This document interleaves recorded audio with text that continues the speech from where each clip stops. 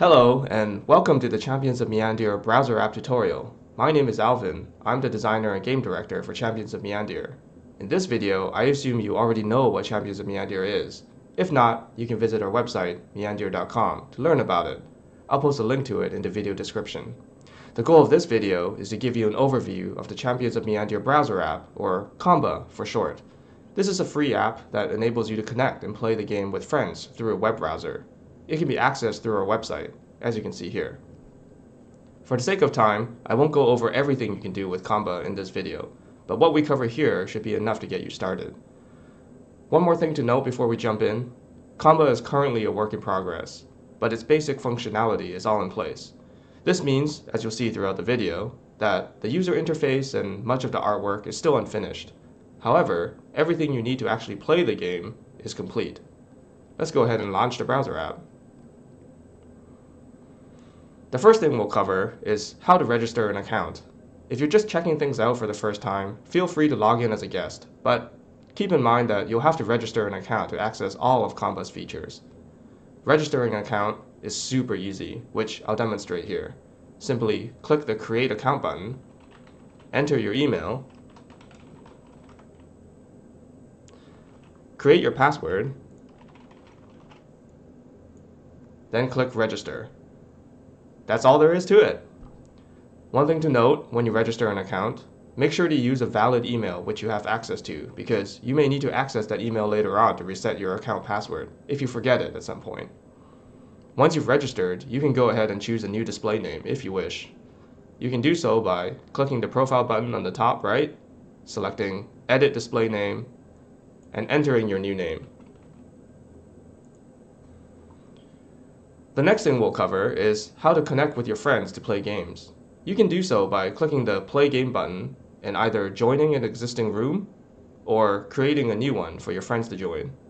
Let's go ahead and create a new room. If you take a look at this box here, you'll see the room's code, which you can copy and paste into Discord or whatever communications platform you're using. Your friends can then enter that code to join the room you've created. Now, of course, I'm demonstrating this by myself right now, so it's just me in the room. But here's a little trick you can use if you want to simulate multiple players. First, open a new browser tab. Log into your account in the new tab.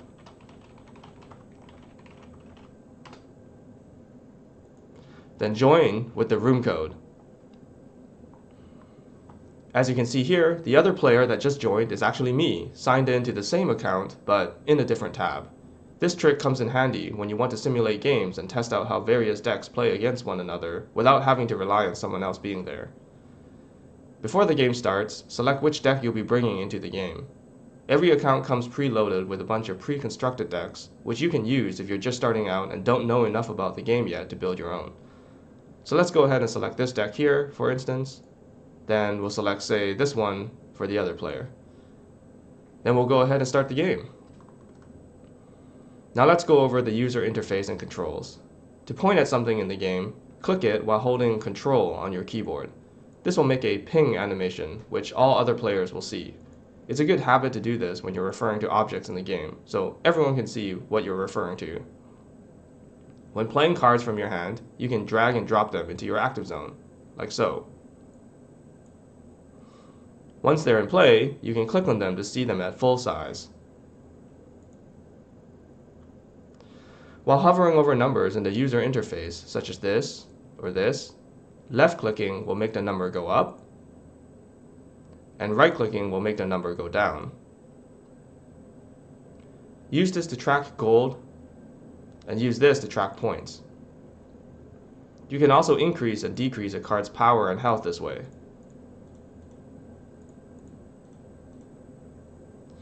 Right-clicking certain things will open menus.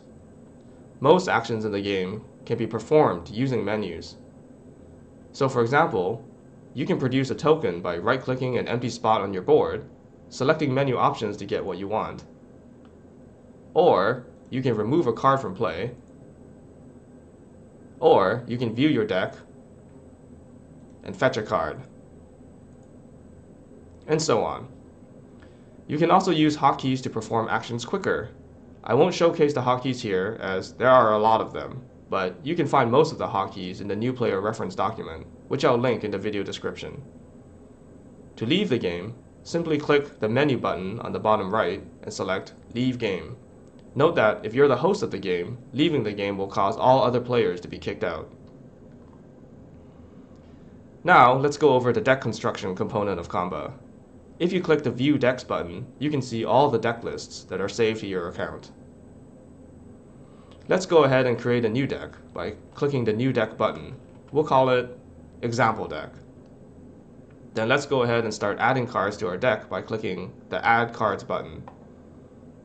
If you click Search with nothing in the search bar and no search filters, Comba will show you every card that's currently in the game. Let's put in some search filters, such as asking it to show us only Denizen cards and only cards that are unique. We'll click Search again, then click on the cards we want to add.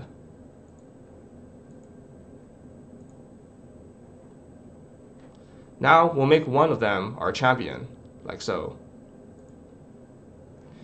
Then we'll continue adding cards, making use of search filters to find what we want more quickly.